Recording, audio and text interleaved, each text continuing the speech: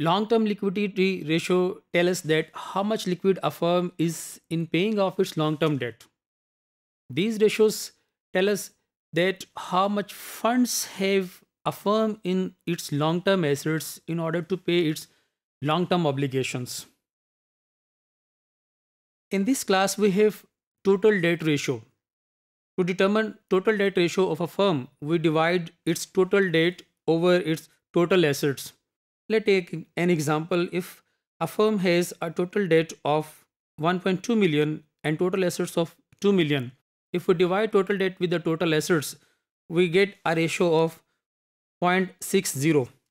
This means that 60% of its total assets have been financed through the portion of long term debt.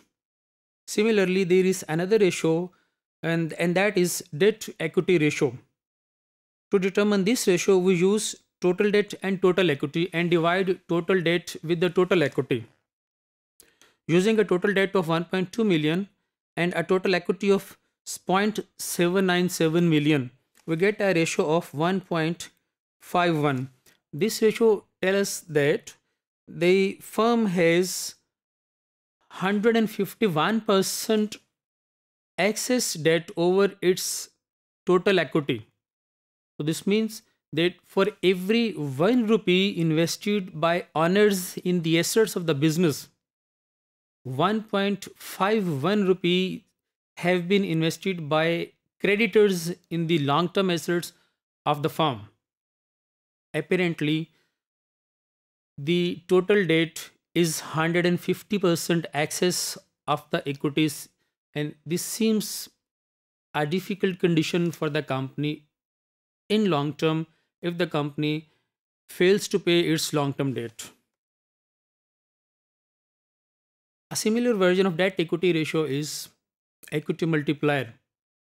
This means that how much multiple of equity has been invested in total assets of the firm. Two variables of this ratio are total assets and total equity. Like if we have total assets of 2 million and total equity of 0.797 million, and we divide total assets with the total equity, we get a ratio of 2.51. This means that an amount of 2.51 of 1 rupee equity has been invested in the total assets of the business. So what is the relationship of this ratio with the total debt or long term debt? If we add to the total debt, there is an increase in the total assets, letting the equity same. So equity works as a multiplier. We can determine this equity multiplier adding debt equity ratio to a number of 1, and answer we get the same. Then we have time interest earned ratio or TIE ratio.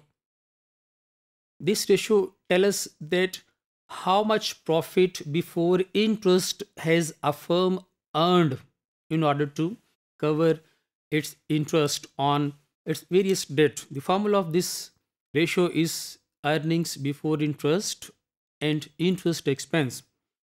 If we have EBIT of 399,000 and interest expense of 35,000, we divide EBIT over interest expense and we get a ratio of 11.41. We will call it as 11.41 times. This means that the firm has 11.41 times in profit of its interest, or simply we can say that firm has earned so much profit that it can pay off its interest expense more than 11 times. But surely this doesn't happen. To me, the minimum benchmark for this ratio should be the 1.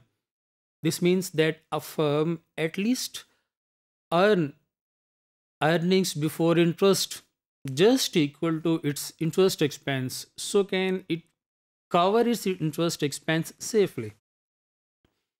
A refined version of TIE ratio is cash coverage ratio. This ratio tells us that how much cash a firm has generated from its operations in order to pay off its interest expense. To determine this cash coverage ratio, we use a unique variable of EBITDA or EBITDA. This means earnings before interest, tax, depreciation, and amortization. Or, in other words, we add depreciation, amortization, and other non cash expenses to EBIT, and we determine a gross amount of cash operating profit.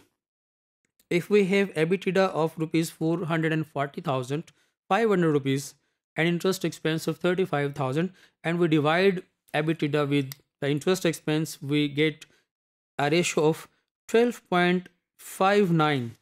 This 12.59 times means that the firm has earned 12.59 times cash profit over its interest expense. Or, putting other way, in simple words, we can say that firm has generated so much cash from its operations that it can pay off its interest expense over 12 times. Thank you very much.